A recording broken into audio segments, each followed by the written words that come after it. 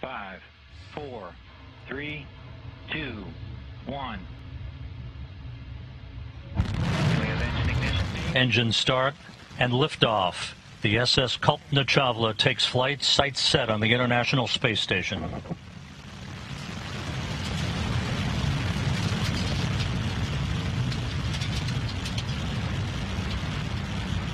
Pitch and roll programmer in.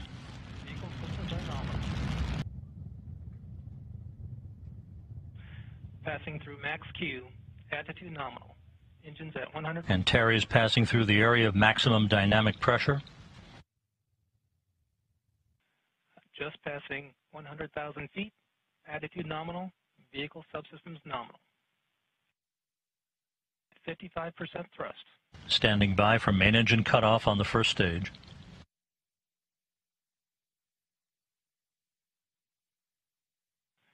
Main engine cutoff.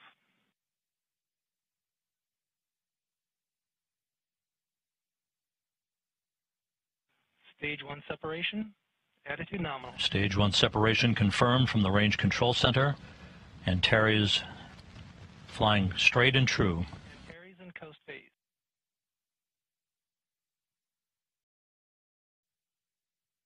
This will be about a 2-minute 44-second burn of the second stage engine.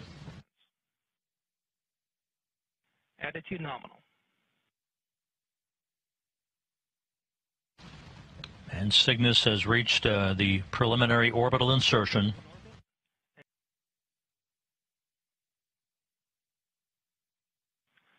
Cygnus separation. Spacecraft separation confirmed. The SS Kalpana Chawla well on its way to the International Space Station.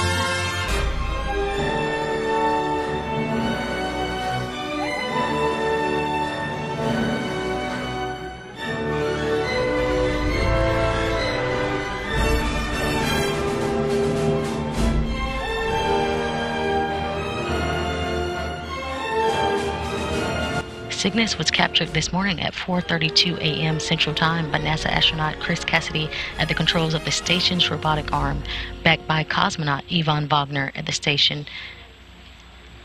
After a series of leak checks later today, the crew will enter Cygnus to begin unloading its contents.